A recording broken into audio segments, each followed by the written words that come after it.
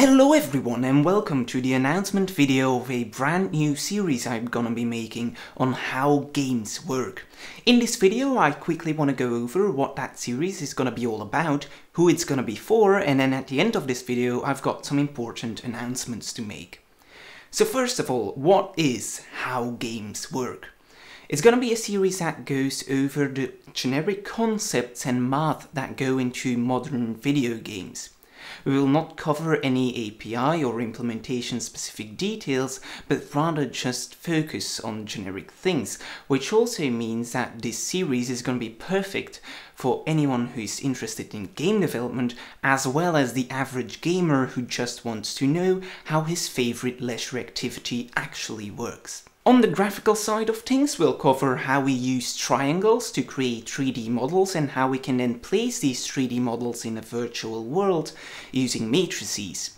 We'll also cover lighting and variety of post-processing techniques. My ultimate goal is to explain how physically based rendering works, which is the combination of techniques that allows a game to look very realistic. Of course, this series is called How Games Work and not How Game Graphics Work, so we'll also cover things like audio and how we can represent it and play it back, as well as physics and how we can let objects collide with one another and how we can apply forces to them.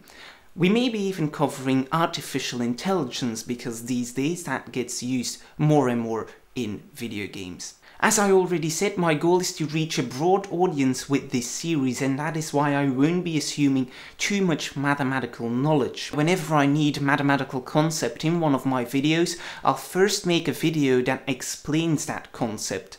I'm talking about things like vectors, matrices, quaternions, integrals, derivatives, and so on.